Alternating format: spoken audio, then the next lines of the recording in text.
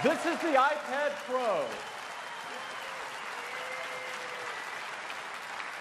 It's the most capable and powerful iPad we've ever created. iPad Pro. It looks like this.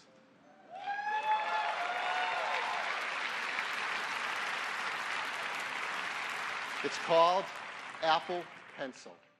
So what is going on, guys? NanoPrince through here with another video, and what you guys just saw was the announcement of the OG Apple Pencil back in 2015, or November of 2015, with the new iPad Pro that came out back then. And again, obviously in 2015, it was the greatest thing Apple's ever created. The technology was insane, which it really was, guys. The way they were able to kind of change something that was so normal to people for, let's say, like 500 years, when people started writing, you know, graphite to like paper back then. And the reason I'm showing you guys this is because, you know, as a society, we kind of get numb to like innovation like this, right? Honestly, when you guys pick up an Apple Pencil and start using it, it's like, okay, cool, I'm literally writing on a screen, right? But what they've done over the past, I want to say 5 years, to kind of maximize the potential of an Apple Pencil and something that you just use to scribe with, essentially, and, you know, take notes with and design with, is kind of amazing. They've made it to the point where it is kind of like you are writing on a piece of paper, which, you know, 100 years ago would have been categorized as magic, right? So people have to understand and not get numb to this idea that what the Apple Pencil does is more than just be a pencil. So I wanted to give you guys a nice little overview of the Apple Pencil, the ins and outs of it, and what people use it for mostly. And then also at the end of it, stay tuned, because I am doing a giveaway. We did hit 5,000 subs. I know I've been kind of MIA over the last 3 to 4 weeks. It's because I started a new job. So stick to the end to find out how to enter to win an Apple Pencil 2, brand new, still in the box, because I have 3 of them at this point. So stay tuned for the end of it, or just skip to the end to find out what you guys need to do. So for the first 3 years of like the iPad Pro's life, so from November 2015 to about October 2018, we were stuck with the same Apple Pencil. That same weird charging mechanism of how to charge that Apple Pencil. You would lose the little cap that came with the Apple Pencil just to plug it in to the bottom of the iPad all weirdly, and you had to leave it there for about an hour for it to fully charge.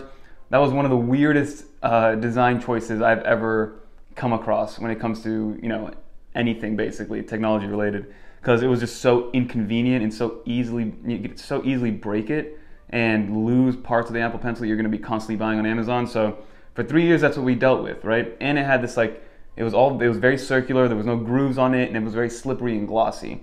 So in 2018, with the iPad Pro 2018 that came out, they came out with the Apple Pencil 2, guys. The Apple Pencil 2, again, it was just another pencil, but the way those small changes that they made really, really helped out the experience, and people beginning to adopt the iPad Pro as an actual everyday computing device, right? Because there were still a couple of quirks back then that people just didn't like when it came to the iPad Pro. It was gigantic. It felt like a giant slab. You had that weird pencil that you know, worked. I mean, it worked when it worked, but it was weird to charge. It was slippery in the hand. So what Apple did is they came back, they redesigned the pencil, right? They added one flat groove on it, so if you do have it on a desk, it won't roll off a desk. It also charges way better, which is through the magnetic charger on the top of the iPad Pro. So no matter what, as long as it's stored somewhere and it's like in a backpack on your iPad Pro, or like at a desk, like it is here with the iPad Pro, your Apple Pencil will always be charged. I've never had a moment where I've been low on Apple Pencil battery. Like the lowest I've ever seen it at is maybe 60%, and that's because I was like literally just writing, taking notes during a class that I was taking for work. So, but other than that, it's never been below 50, because it's always plugged into, or it's always magnetically attached to my iPad Pro. So a couple other things that they changed was the actual feel of the iPad, or the Apple Pencil 2 itself was a lot grippier, right? It wasn't as glossy, it was more of a matte white finish. So that also added to the experience of the Apple Pencil 2. And then when iPad OS was released earlier last year, through software alone, they were able to do the refresh rate from 20 milliseconds to now 9 milliseconds. So they cut that by more than half, right? So the response time, what it does is it makes you feel as if you are really using a piece of paper and really using something physical. And on top of that, I slapped a paper-like screen protector on the iPad Pro. Not the normal branded one. I found one on Amazon that was a little bit cheaper, which I'll link below. I believe it was by Bursum. And it makes it that much better because you get that paper-like resistance when it comes to actually writing on the iPad Pro. And I use the iPad Pro and the Apple Pencil together purely for note-taking. Very rarely do I use it to draw anything. I'm not a designer. If anything, I'm like doodling while I'm taking notes as if it is a spiral notebook paper.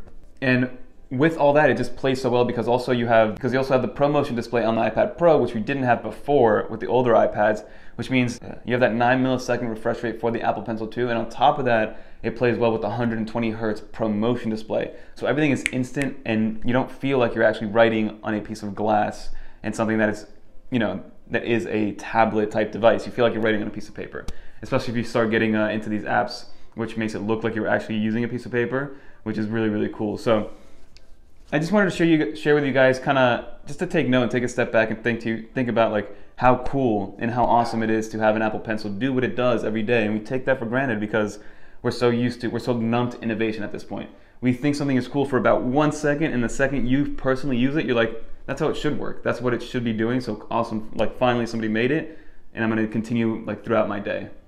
So that's gonna do for this video, guys. Hopefully you guys take note of that. So if you guys made it to the end of this video, thank you so much. All you have to do to enter the Apple Pencil 2 giveaway, again, it's brand new. I'm gonna send it with all the with the Apple box and all that. All you have to do is comment below, sub to the channel, hit that like button, and I'll announce it next week in a video. My plan is to kind of do at least 1 video a week here as I start to get used to my time management and with my current job.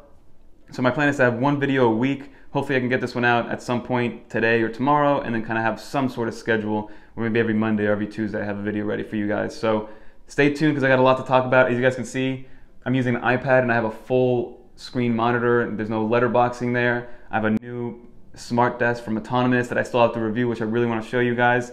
And my setup is just getting nicer and nicer, guys. So that's going to do it for this video. Thanks so much for watching. Don't forget to like, comment, subscribe. Peace.